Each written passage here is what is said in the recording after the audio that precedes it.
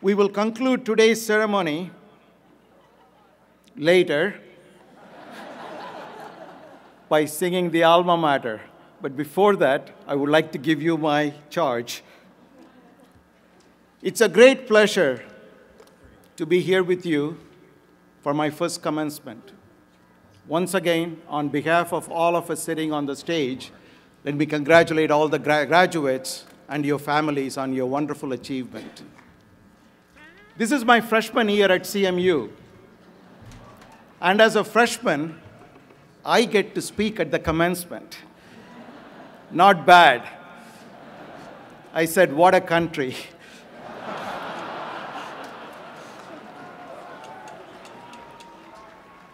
The first thing I did upon arriving here was to launch a year-long listening tour, listening to students, faculty, alumni, trustees, and staff to get to know Carnegie Mellon. Many of you graduating today, many of you students who are leaving the campus today, played a very important role in my listening tour. I thank you for your help. I heard so many powerful ideas from you and from all across the CMU community. Thank you.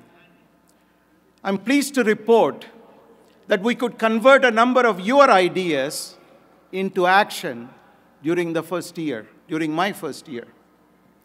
You strongly suggested a new campus-wide seed grant funding program to allow us to move forward to nurture the creative entrepreneurial spirit of the CMU community.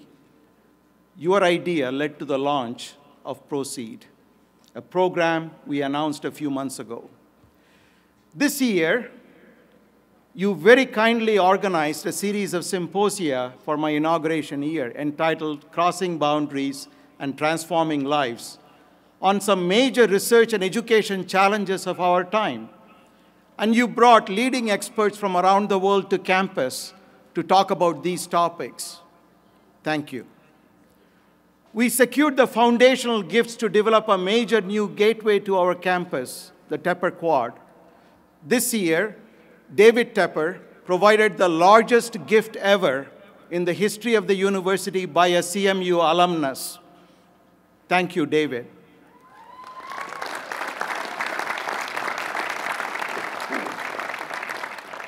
This new project will catalyze our activity in entrepreneurship and innovation across the university and create a new home for the business school.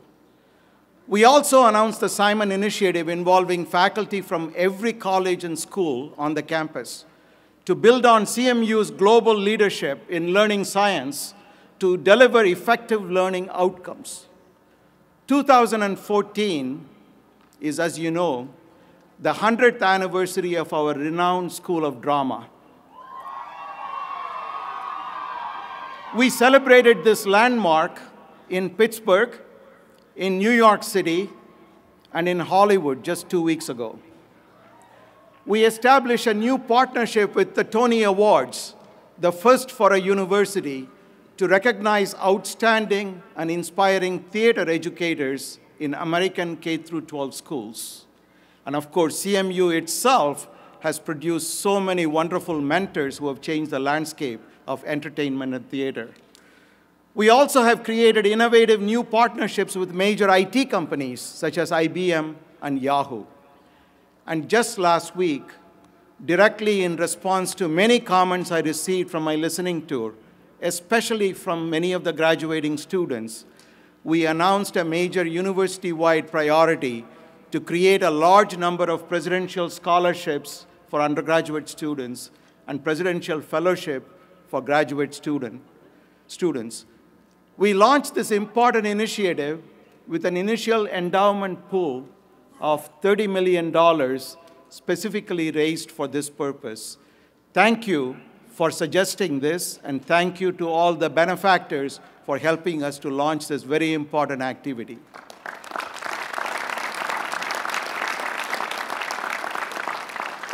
So it's been a very busy and productive year for all of us. I'm most grateful to all who have contributed to make all of this happen. You are privileged to have amazing choices before you. I will confidently predict one thing. The pace of change will accelerate and bring incredible new capabilities for us. Graduates, in your lifetime, information and communication technologies have opened doors in so many new directions. They have allowed hundreds of millions of people around the world to move out of poverty and seize new opportunities across the entire spectrum of human action and thought. As new ideas take hold in one sphere, they have an impact that ripples across many other domains. For example, it was advances in computer science that made possible the mapping of the human genome, which in turn has generated new tools for medical diagnosis and treatment, and has opened new intellectual domains in personalized medicine and big data. Big data analytics and machine learning are already changing how we learn, how we work, what we buy, how we travel, and how we govern ourselves. I wish to briefly discuss two topics for the new graduates as you leave this campus. The first topic deals with the perspective with which you approach major challenges, whether they are your challenges or global challenges. The second deals with leadership. The US National Academy of Engineering, a select group of top leaders in engineering from America, in 1999, published a list of 20 greatest engineering achievements of the 20th century. You could probably guess what was on that list. You can go to their website and see it. Electrification, commercial aviation, the invention of the radio, television, and the internet, the development of fossil fuels, and in turn, the invention of the automobile and the creation of the major highway networks, improvements in agricultural productivity, and the rise of nuclear energy. These have been enormously beneficial to humankind, and their adoption happened very quickly, with many of them arising in the lifetime of your parents and your grandparents.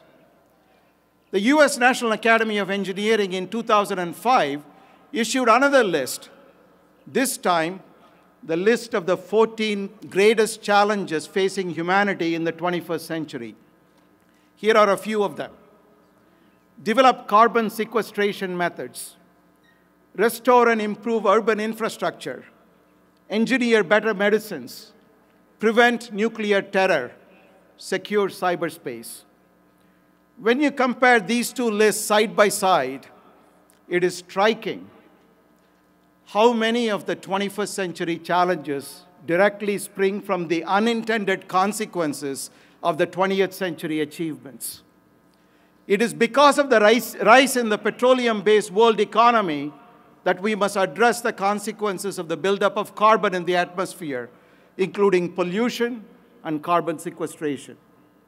The spread of the internet connectivity that began in the late 20th century has brought countless benefits to our lives and careers, from banking to entertainment to, of course, Shutterfly. But through this technology, we also face problems of securing cyberspace, protecting our privacy, preventing media piracy, and countering cyber terrorism. Some might say that this is nothing unique to our time.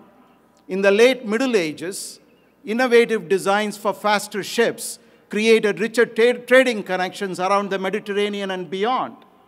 But those faster ships also eventually brought with them the bubonic plague that devastated major cities in Central Asia and Europe. So unintended consequences are not new. But what is new today is the speed with which such consequences occur. The global air travel system that makes it possible for us to jet around the world also allows infectious diseases, bacteria, viruses, and parasites to fly right along with us. So how are we going to solve the grand challenges of the 21st century, some of which may be a direct consequence of the 20 greatest engineering achievements of the 20th century? If we, as scholars, creative minds, engineers, and scientists were so smart in the last century in creating so many innovations that changed the world, how much smarter are we likely to be just within a few decades as a human race that we will have the wisdom to solve all the unintended consequences we created along the way? As we work to solve new challenges, what new unintended consequences will arise? And how do we know them? There is no simple answer to this. My own interpretation is that it is not just enough to look at grand challenges as engineering challenges, technological challenges, or scientific challenges. They are also human challenges. Most of these unintended consequences facing the world have their roots in the human condition. Here is an example. The National Science Foundation, which I headed until last year, has long funded important research to develop sophisticated tools to provide early warnings for such serious weather events as tornadoes and hurricanes. This work has led to very useful tools and technologies that improve our predictions. But every year, despite getting much better forecasts, dozens of people still die in tornadoes and hurricanes. I learned that such tragedies often occur not because of our inability to accurately predict bad weather events, but because of our inability to predict how people would react to warnings about bad weather events. Human behavior, as much as technology, is important here. In 1850, a few years after the legendary inventor Michael Faraday first produced electricity in his lab in London, the then Chancellor of the Exchequer, or the Treasury Secretary of England, William Gladstone, was among the many skeptics who could not imagine how electricity could be anything more than a parlor trick by a scientist who is using taxpayer money to satisfy his curiosity. So Mr. Gladstone said, "Mr. Faraday, what is the value of your new invention of electricity? Why should we support your scientific curiosity?" This is what Gladstone asked. Mr. Faraday responded, "Sir, one day you will tax it." And tax they did. We are still paying heavy taxes for energy and electricity around the world. Faraday's witty answer to Gladstone points to one important lesson about technologies.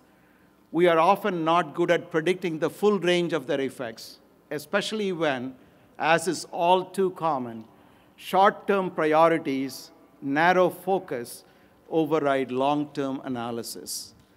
If we approach major problems with an expansive human-centered framework, we can collectively create an inclusive society that will find a way for human contributions to be made with dignity, strength, and beauty.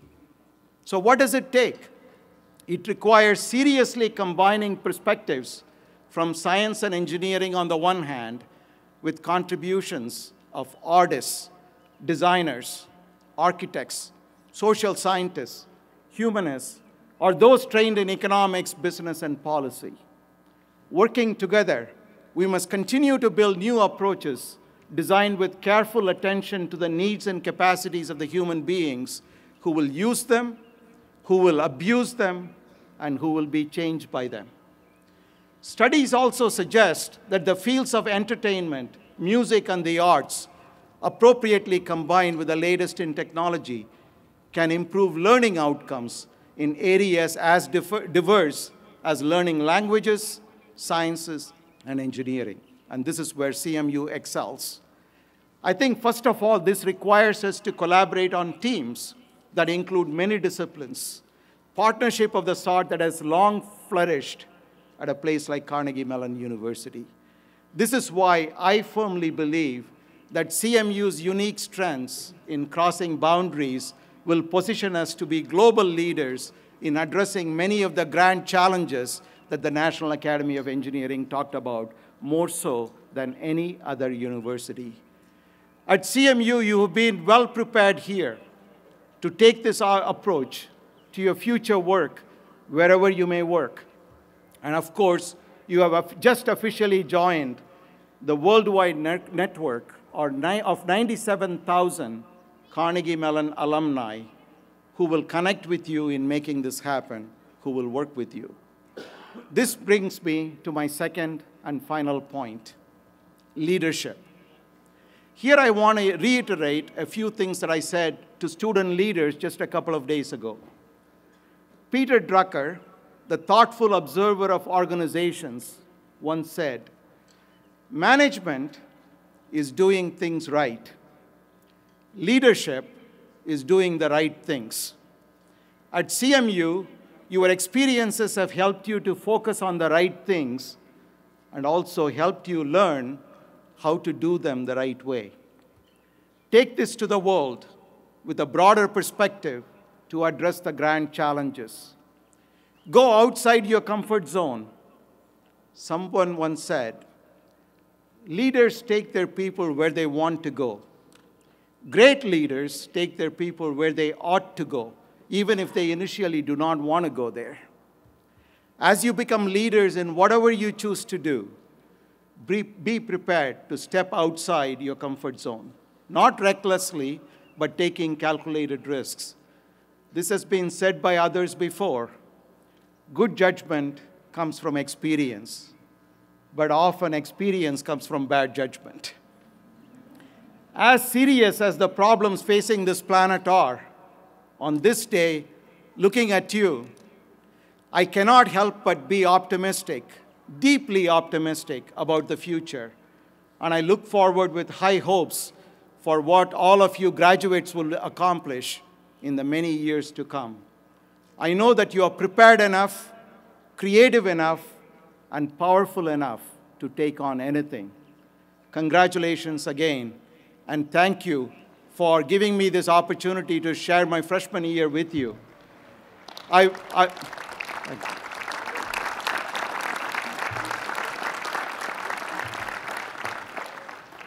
shall always remember you, the class of 2014, as my first CMU graduating class. Thank you.